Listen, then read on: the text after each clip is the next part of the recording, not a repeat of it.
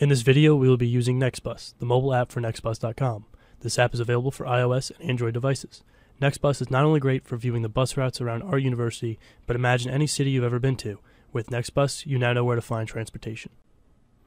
Now, in order to get the best experience out of iNextBus, I would recommend turning on GPS on your phone in order for it to find your location and the nearest bus locations. Since we're on a college campus, we'll be using the university's bus routes as our points of reference.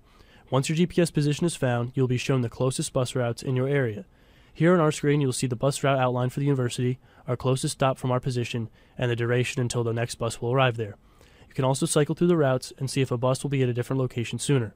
Lastly, you can bookmark these stops with the Page to Bookmark button, and they will appear in a list when you click on the star in the top right corner of the main screen.